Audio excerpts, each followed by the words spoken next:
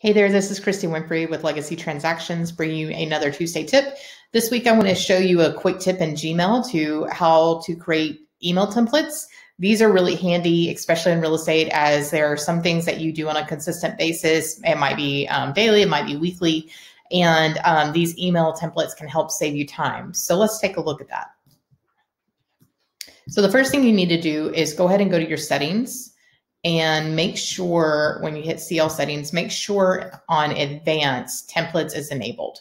And then what you'll do from there is you will set up your email template. So you'll hit compose and then go ahead and delete your email signature, because if you don't, when you insert that email template after you've composed it, it will create a duplicate email signature.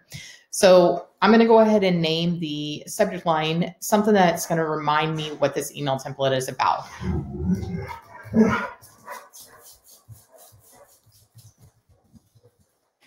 Okay. And then when I insert this email template, it's going to make that the subject line. So I'm going to need to change that, but I did want to name it something that I remember what that email template's about. So I'm just going to say, hi, that's going to be going to the lender. I'll say, I want to confirm track CD to time.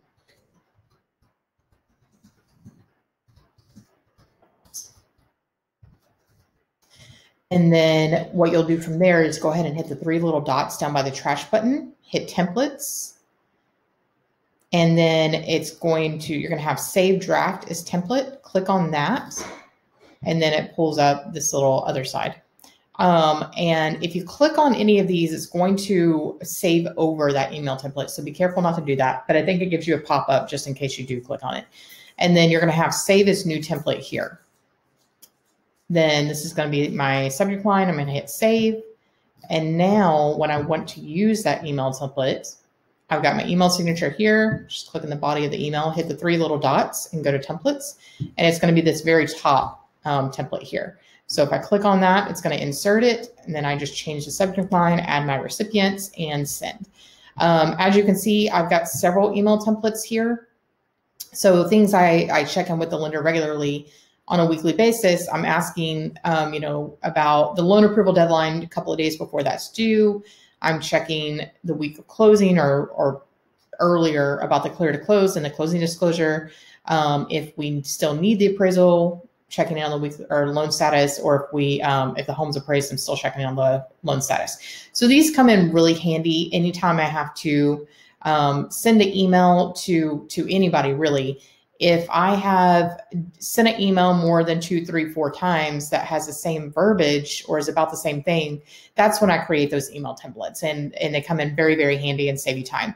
One quick warning with Gmail is that I did notice after a certain amount of email templates, they start to disappear. And when I researched it a long time ago, it was you could have a maximum of 40 email templates, and then they start deleting things.